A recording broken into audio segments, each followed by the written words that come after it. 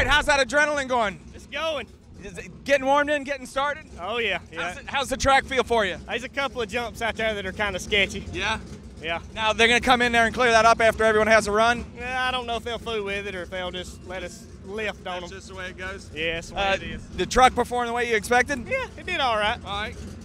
Now, do you have to take it to the car wash before the next run? Nah, we'll run it with the mud on. It's a mud truck. It is a mud truck. Awesome. Well, good luck to you on your next run. Appreciate it as always. Here we are again, Randy. Little time trial issue. What happened? The clock didn't work for whatever reason. So you spent all this time and money getting that truck going and can't get a clock to work? Yep, they wanted me to have a practice run. I looked so bad.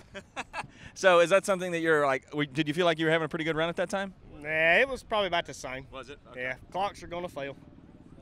Before that truck wheel, right? Yeah, that's right. And what do we got up next? Hill and hole. What does hill and hole mean? You take off, you jump a hill, you land in a mud hole, jump another hill, land in a mud hole, and jump another hill out there. A lot of fun, real fast course. These guys out of Florida, they gonna rock it out. Gotcha. Be a lot of fun to watch.